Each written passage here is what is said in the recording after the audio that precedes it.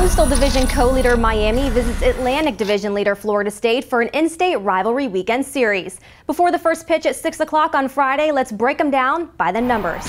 In the most played series in school history for both teams, Friday's game marks the 266th meeting between number 12 Miami and number 2 FSU, with the Seminoles leading the all-time series 140, 121, and 4. How about the number 8? The series has been closely contested as of late, with both teams winning 6 times in the last 12 games. 8 of those 12 games have been decided by 2 runs or less, with FSU holding a 5-3 edge. Next, the number 10, as in top 10.